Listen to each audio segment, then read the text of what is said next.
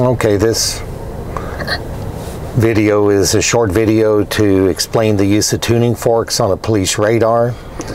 The tuning forks are mechanically constructed at a certain length to always sound off a certain frequency every time they're struck.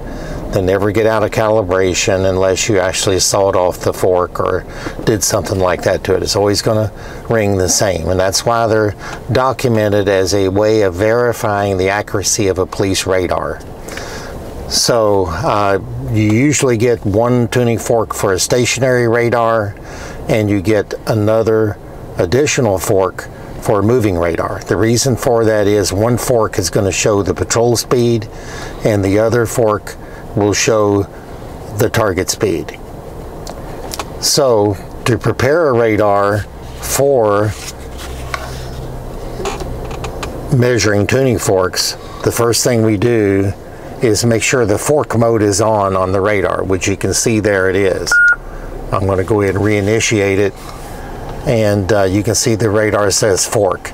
Some radars don't have that. They'll read forks no matter what.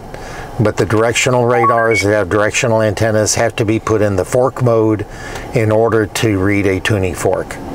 If you try it without being in the fork mode, you may or may not get a reading without moving the fork around or something like that. So we're going to go ahead and start with the lower fork and tap it, put it in front of the antenna, and you notice we got a 25 mile/h speed on the radar. Okay, that's what's reading on the radar. 25.25 is what's on that tuning fork. Notice it says 34.7 gigahertz, which is Stalker's frequency. If you try using a tuning fork with a different reading on the gigahertz, then you will not get an accurate reading on the radar. This tuning fork is specially designed for this radar. All K-band tuning forks work on all K-band radars at 24.15. The KA Stalker is 34.7, Custom is 35.5, and MPH is 33.8. Decatur is the same as Custom. So we're looking at a Stalker radar today. We make sure our tuning forks say 34.7, so they're eligible to be used on this fork with a radar with an accurate reading. Now we're going to use a 40 mile/h fork. Tap it, hold it in front of the antenna, and we'll get a reading of 40 mile/h on the radar. Now, here's something you don't learn but very rarely, and that's testing a radar in the moving mode. I'm going to put the radar in moving. Notice the brackets on there show it's moving. I'm going to put my patrol speed up here, and I've got a 25, and you will get something in the target window sometimes. If the tuning fork is too close to the antenna, you may get a little something there. So I'm going to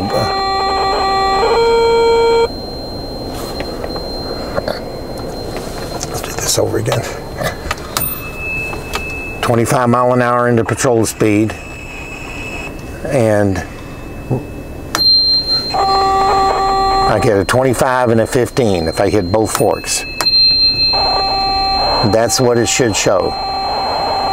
Now the 25 is the patrol fork at 25. The 40 is the closing traffic. So if you're driving 25 and the traffic's closing in on you at 40, then the target is 15. So with a 25 and a 40, you should read 25 and 15 on the display. Let's try it again. And I'll show 15 mile/h for target.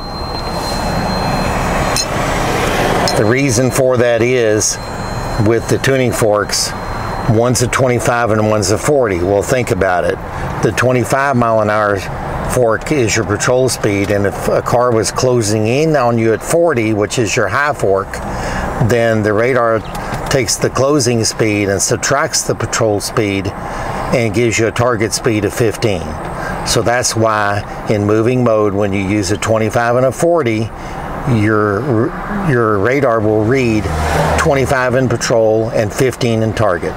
The 15 in target being the 40 mile/h closing speed minus the 25 mile/h patrol speed.